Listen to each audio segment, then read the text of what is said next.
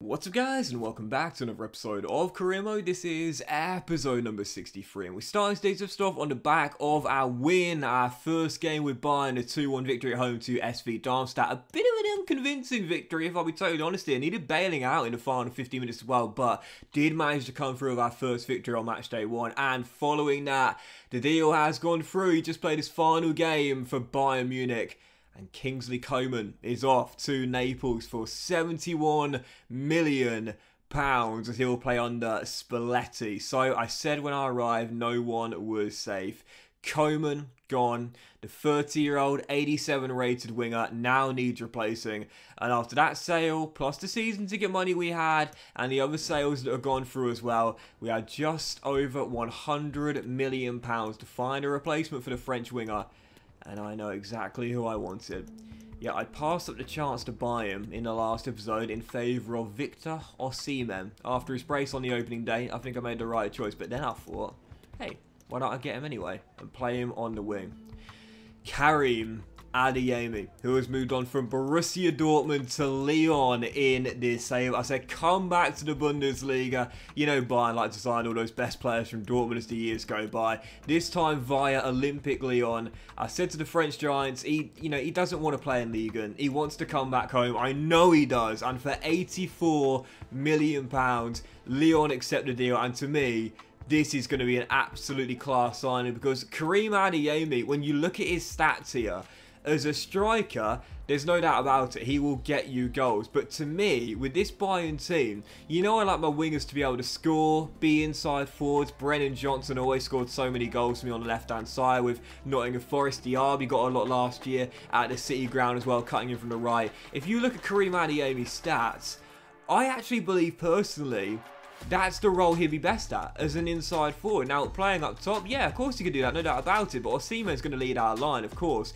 To me, I think Karim in this 4-2-3-1 could do a pretty solid job on that right-hand side. Also, we brought in Musiala. He's going to play left mid for us with that right foot to cut inside. We changed his position. It only took a couple of weeks there. I think for Karim, it's going to be the same thing. We'll convert him to a right midfielder, have him stepping in to shoot on that left foot of his. And I reckon he'll bang in a load of goals as well, because again, he's absolutely rapid. He's an amazing dribbler, 4-star skill moves, flair trait, high medium work rates. Yeah, I don't really see how this guy couldn't work as a right midfielder. I think he'd do the job fine. Medium defensive work rate, that's not too bad on that flank as well. So I think Karim personally will be better as a winger than a striker. Inside forward, I think he'd do a brilliant job there. So yep, Adeyemi in, and again for 84 million, I think it was 83 million, something like that. It's a brilliant signing, and I'm buzzing with that. I think him on the right and Musiala on the left, right on time. Musiala's position change gets completed here. We're getting the wide midfield development plan to get the attacking work rate up to high. I think we're going to score so many goals this season, obviously. Osimhen spearheading the attack, Wirtz right behind, and then on the left-hand side, you've got Musiala. On the right, you've got Adeyemi, and Gravenberch can offer a bit going forward as well, alongside Joshua Kimmich. I think we're going to score a lot of goals this season as well, with Davis and Baku as our wing-backs too. We're not the top scorers this year. We have disappointed ourselves, so I'm buzzing with that. Karim is in and he'll replace Kingsley Coman. So, first game of today's episode, first away day as well, and this is a brilliant scene for a career mode, man. FC Cologne, really sick stadium. They've got one of the coolest stadiums in the game as well. Really cool stadium. Taking them on first away day with Bayern Munich here, and second game of the season. I was thinking, okay, all right. I was reasonably unconvincing against Darmstadt. We did come through with a victory. To be honest here, I don't mind if we win by 1 goal in every single game. Yeah, want to be a top scorer this season, but most importantly, we want the silverware. Win every game, you'll get it. So, taking on Cologne, perfect start here. Victor Osimhen, yeah, no doubt about it. Despite the signing of Adeyemi, Victor's still going to lead my line. 3 goals in 2 games for the Nigerian striker.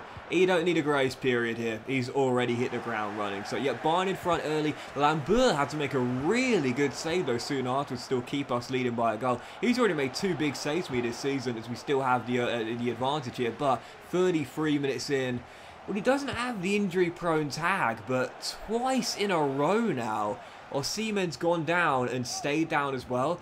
Just like on match day 1, he would stay on there and would soldier on. Eventually, I'll take him off midway through the second half, but still another injury for Victor Osimhen. And as you'll see in a moment, a little bit more serious than the bruise he got on match day 1, but still leading by a goal, trying to close the game out. How did this ball stay out with 16 minutes on the clock? Bar rattling and then a clearance off the line as we still hold on to a slender 1-goal lead and there were 2 minutes to go. Well, I found my Manuel Neuer successor. First clean sheet in Bayern Munich colours for Lambert. Brilliant save later on. He made 2 really important ones in this game as we hold on to the 1-goal victory. So back-to-back games where we only scrape through by a single goal. But we will take it. It's back-to-back wins to start the season off. Again, once again, not exactly the most convincing of wins, but I'm going to take it. 1-0 the final score. But proof right there. It's going to take some time for all of our new signings to gel. A few of which are playing in new positions. Baku at right back. Adeyemi's now right mid. Musiala's left mid as well.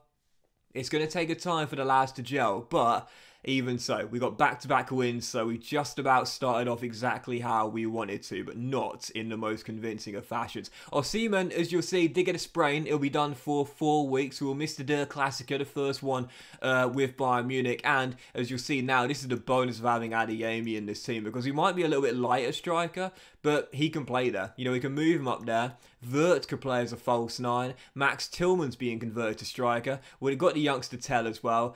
We might have not have that much depth, but I think whoever fills in at striker will get us some goals in this team. So, following that, draw for the Champions League group stage, where Bayern Munich have got...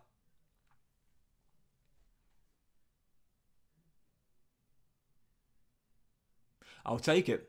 Group B, Monaco, Celtic, BSC Young Boys. Yep, I will take it. We've avoided a big European giant. Last season, Bayern were knocked out of the group stage in 3rd place. Ended up being knocked out by Dortmund in the quarters of the Europa League when they went into that competition. This year, we haven't got to win it. We don't need to win it. Now, here at Bayern, we know our objective is primarily domestically. Worry about Europe next season, but they do still say get to the final of the board. So I'll do my best to get to the final, back-to-back CL finals. I'd love to go all the way to win it. We certainly got the team to do that as well, but most importantly, got to do better than last year. Knocked out in the group stage, in 3rd place. You know, the group we got there, Monaco, Celtic, BSC Young Boys.